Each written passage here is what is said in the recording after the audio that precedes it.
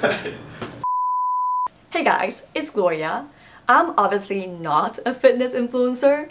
I have been saying I wanted to work out for the past 10 years, and I've only started working out consistently about half a year ago.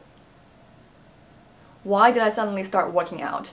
Well, the main reason is that my shoulders are fucked up from sitting in front of my laptop for almost my entire adult life. If I don't start exercising, I'm gonna be this 20-something with a 60-year-old chronic pain. And sure, it's also gonna make my body look better.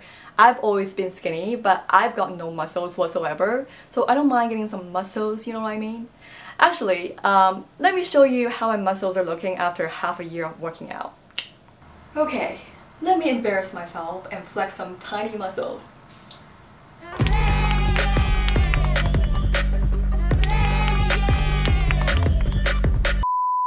Okay, enough flexing. You're probably curious about how I finally managed to make the commitment to work out consistently. I've tried looking for fitness videos online and doing them on my own, but I couldn't even last for a week. So I had to find some sort of ways to trick myself into doing it. One thing I know about trying to build a good habit is to make it attractive and make it easy. Well then, how do I make it attractive? I went for the literal meaning. I went out and bought myself new workout clothes. You know, I'm gonna make it attractive. Like, literally. Okay, I know I was just making excuses to buy myself new workout clothes, but if it motivates me, so be it. This is actually the first workout outfit I bought for myself. I got this shirt from Lululemon. It's known to be a really good brand for active wear here in Canada, and I wanted to get myself the best stuff. These leggings are actually new. I just got them from Lululemon. They look similar to my old ones, but these are the new Wonder Train high-rise leggings. They're super stretchy and comfortable. I'm gonna work out in them so you're gonna see them better. Okay, now that I've got my cute workout clothes ready, how do I make it easy then? I decided to get myself a personal trainer because I knew having an accountability partner would make things a lot easier, especially when you're starting out. But remember, this all happened in 2020. You know, the year when COVID came into our lives and ruined everything. I did get to work out with my personal trainer at the gym for 2 months when the city briefly reopened in August, but then all the gyms were closed again in October, so we had to move the workout outdoors. It was only like 7 degrees or something, so it wasn't too bad. But then winter came. We had to move the workout indoors because there's no way I'm working out outside at under -10 degrees. I'm not Canadian. So yeah, I'm gonna show you my updated workout routine at home. Well, let me get my trainer in here. Okay, I've got my trainer Roman here. Hey. So Roman, how did we start working together? So we started together in early August after the COVID, after the pandemic lockdown in Toronto. Yeah. When the gym started open again, Yeah. and you find a new gym like closer to your new place. Yeah. So that's why we started together at Good Life. Yeah. What do you think is the benefit for having a personal trainer? So I guess in 2021 you have access to so many contents on the websites, on like YouTube, on like Instagram. And sometimes like when you're like a beginner, you don't know what is the truth because like everyone have an opinion about something. Mm-hmm. So some people, even they have like a lot of followers, but that doesn't mean they have like knowledge. Sometimes they just like have a good physique. So like when you start at the gym like as a beginner, you can be like lost with like so many information. True. Yeah. And everyone is different. So like for example, you have like an injury on your shoulder. Yeah. So we have to find a way like how to switch exercise to make sure like we don't injure yourself, Yeah. but you still progress on like this muscle or around this area. Yeah. So that's why like having a personal trainer help you to get a good program and something personal for yourself and not pick like a random program on the website. Yeah. Even if you have the best program like on the paper, Yeah. but if at the gym you have the wrong form for like each exercise, you have like more chance to get injured or like to don't like get like result that fast. Yeah. So I guess it's the best way like to save time and get like results is like to get a good personal trainer. Mm-hmm. Yeah. Okay. So that leads to my next question. How do you recognize a good personal trainer? So yes, that's a good question. It's like a tough question. When you go to like a new gym, you can be able to see like all the trainers. So for example, in my gym, we are 30 trainers.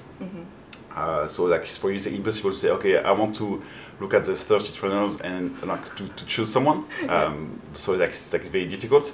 Yeah. But I guess like when you start with someone, just ask some like questions like how we doing this exercise, how did you like build the program, and also maybe asking if the trainer like keep taking some course. I guess like the main important thing is like to keep learning. So you have, I think like once a year, like one new course every year to help you like to get like new thing about like exercise, like programming, and if you have a client with injury, to have like new tools on your bag to make sure like you can work with like multiple clients all the time.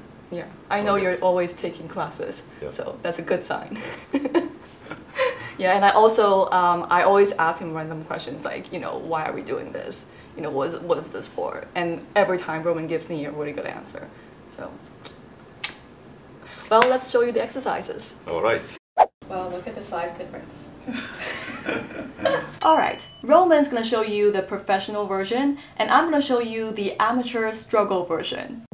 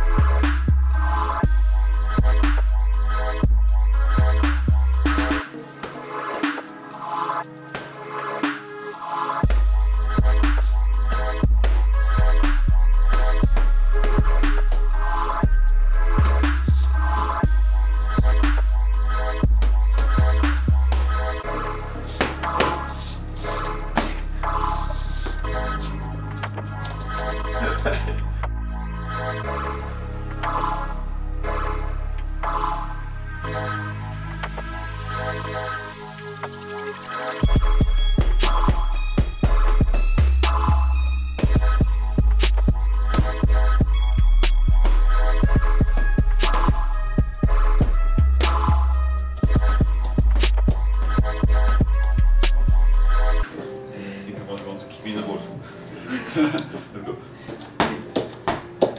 Alright, good. Kick you in the ball.